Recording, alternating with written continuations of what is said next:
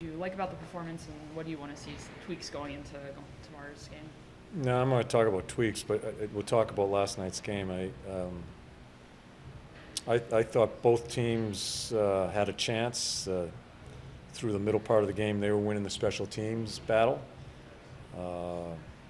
Urs gives us a chance in the second period, killing that one penalty with some of the saves he made at the end of the second period. And we kept playing and found our way.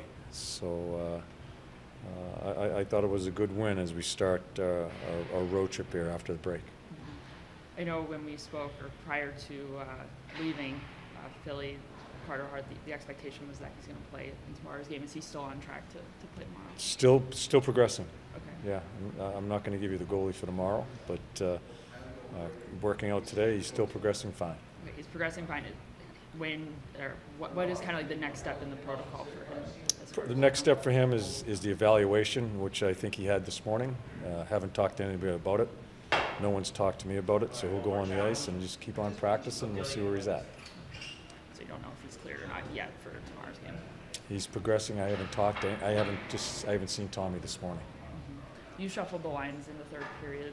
Afterwards, what was kind of the thought process of who you wanted to see together and the lines that you? It wasn't who I wanted to see together. I was just looking to try to spark some offense.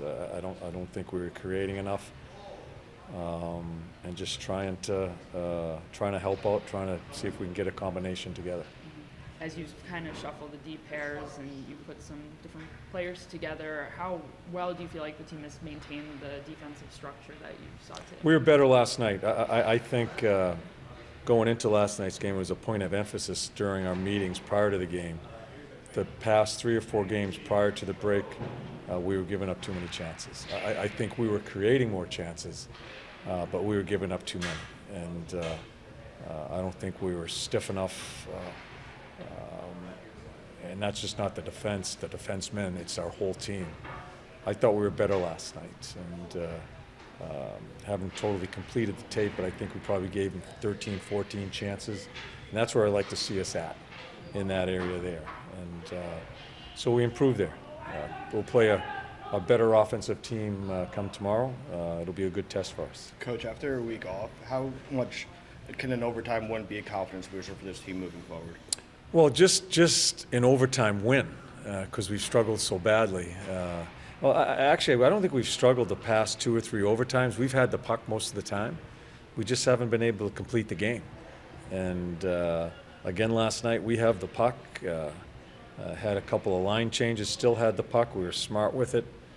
We find a way to win. I think that's important for their psyche.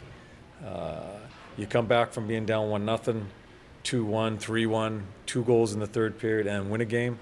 That's important for them to feel good about, with a team that hasn't had a lot to feel good about. So, yeah, I give them a good day. We'll have a little workout here this morning to move the blood. They'll feel good about themselves, play an afternoon game, which is great, and see where we go.